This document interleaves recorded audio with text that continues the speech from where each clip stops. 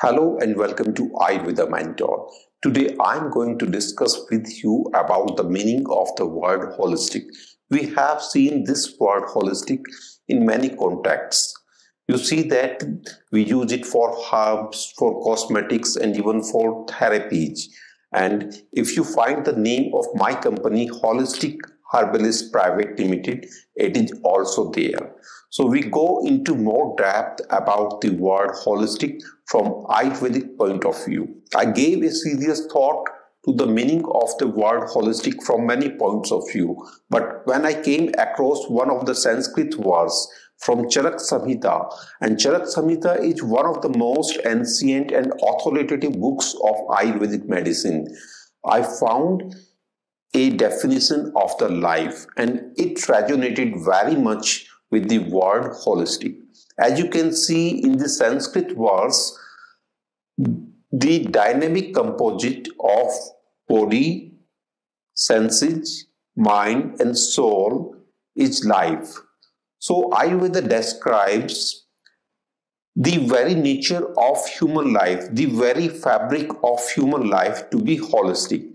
So holistic means a dynamic composite of these four layers, functioning or dimensions of life: body, senses, mind, and soul.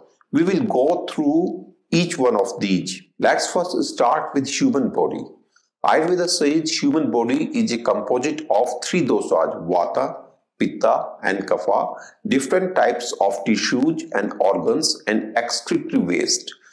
All it means is that human body in its biological form, in its vegetative aspect, if you keep aside the three other types of functioning, senses, mind, and awareness, human body is just a biological entity, and upon that all the other three aspects or layers, they are functioning. Even though all these four aspects work together and are always present in a living person, but when you consider a newborn child, you will find that the bodily aspect, the physical aspect, the biological aspect is very much manifested. It is predominant, and gradually other aspects like sensory, executive, mental, emotional, and consciousness related aspects, these gradually develop. The next aspect of holistic nature of life is senses.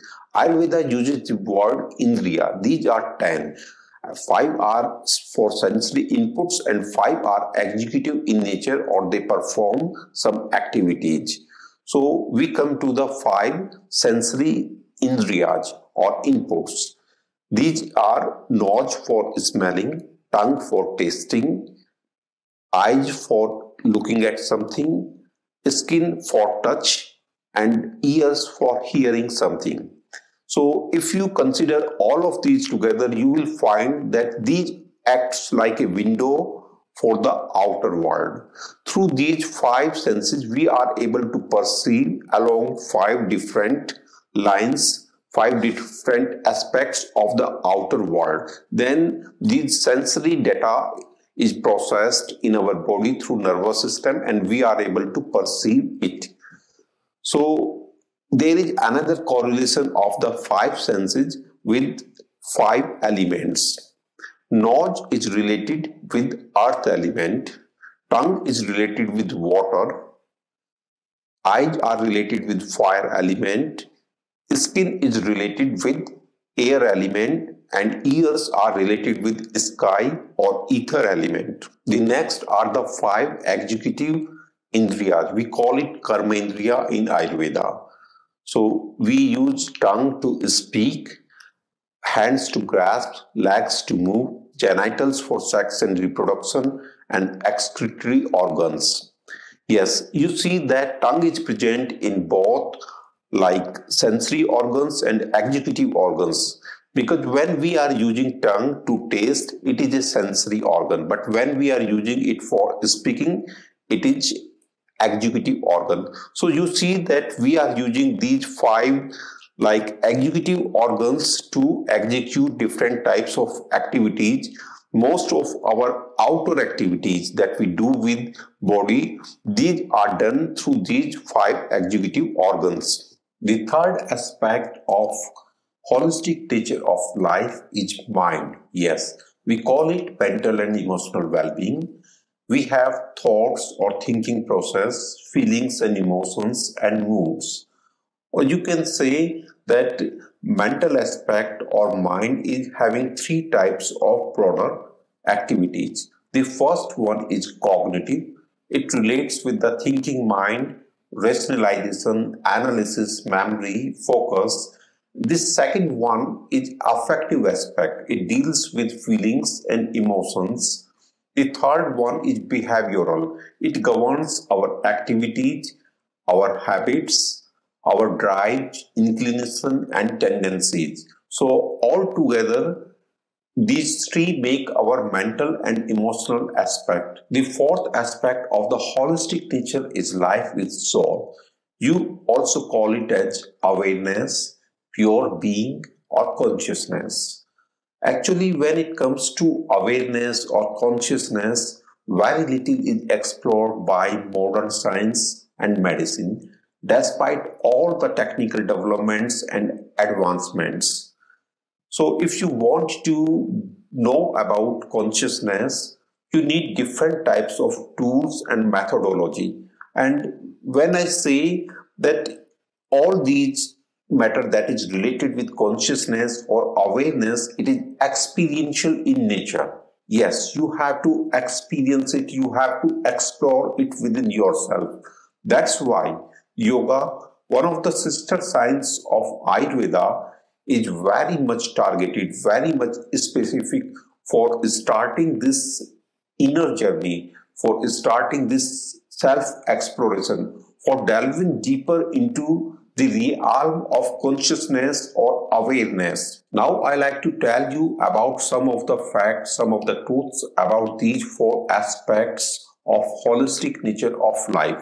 If you consider all of these together, you will find that when you move from body towards soul, you are moving from gross aspect to subtle one. Yes. In comparison to body, senses are subtle. In comparison to mind, senses are grosser. In comparison to soul, all the three, mind, senses and body, are grosser. So, soul is the, or pure consciousness, it is the inner core. There is another fact that when you are moving from outside to inside, you find that everything is becoming more and more functionally active and impactful. It simply means that the more you are considering the inner core, the inner aspects of your holistic nature, they exert more impact on your life. They are actually functionally more active. And definitely it also means that the inner ones are more powerful. They have more control over the outer aspects. And you are moving from outside to inner core when you are moving from body towards the soul. And it is actually harder to control the inner aspects. You consider it like this. You are sitting right now and I ask you, do not move your hands and leg for 1 minute. Will you be able to do it? Definitely, you will be able to do it. But when you are hearing something and I ask you, just you don't pay attention to it, you are not able to switch over from that sensory input. And when it comes to mind, you are thinking something, your mind is engrossed with something, then it will be very hard for you to switch over your focus immediately. And then very little is known about the consciousness. Most of our knowledge of consciousness is very basic. Actually, yoga has described 4 states of consciousness, and the fourth one, the transcendental one, it is very deep in nature. Most of our functioning, almost 24 hours of our functioning, are into the 3 of the normal states of consciousness or awareness. And then when you are considering all these 4 together, these are one composite whole. All these together make you what you are. These are your own holistic nature. This is what the word holistic means in reference to human life.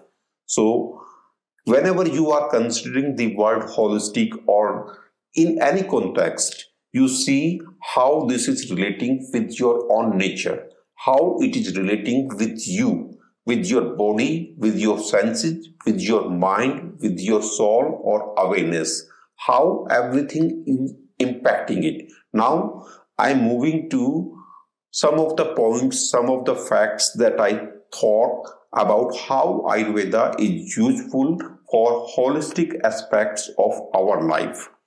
If you see Ayurveda, it can actually take care of all of these four aspects together in a very integrated, in a very streamlined manner. And at the same time, if there is need, there is some specific need to address any particular aspect, whether it is body or senses or mind or awareness, there are provisions, there are tools, there are practices, and there are principles in Ayurveda to take care of each of them in a very specific manner. But if you consider Ayurvedic principles, you find that these principles are working like a compass. You see that compass is always pointing toward the north direction. If you consider the Ayurvedic principles, they are always guiding you. They are always taking you, navigating your life toward the true north of health and well-being. Whenever you are adopting Ayurveda practices, you find that they are offering you lot of flexibility. They are providing you lot of choices. You are not bound to one set of food, one set of diet, one set of lifestyle. You actually have plenty of choice. Ayurveda actually works like a silent thread. You have seen the bead of flowers, bead of different pearls or different ornaments. So all of them, they have a silent thread that is connecting everything together. So when I consider Ayurveda, I found the Ayurvedic principles to be the silent thread in the bead of holistic and natural modalities. Yes, these can be dosas, Ayurveda body-mind type, food, cooking, nutrition, lifestyle, sleep, exercise, herbs, minerals, massage, detox, daily and seasonal routines, behaviors, yoga, meditation. So this is not an exhaustive list, but whatever you can find in holistic and natural modalities, you can integrate it very easily with Ayurvedic principles. And this is the beauty of Ayurveda, that it integrates with them inside out and outside in. Finally, thanks for taking the time and to watch this video. And we are also covering Ayurveda in a very holistic way. If you are looking for Ayurvedic treatment and holistic management of chronic disorders, you can get benefit from Ayurvedic Herbalist. And if you are looking to import top quality Ayurvedic herbal supplements in your country, you are welcome to Holistic Herbalist. And if you want to implement the Ayurvedic wisdom, the Ayurvedic principles and Ayurvedic practices in your daily life to overcome chronic health issues or to experience positive well-being, you are welcome to Ayurveda Mentor. Finally, thanks again. Have better health and greater happiness now and always. Thank you. Namaste.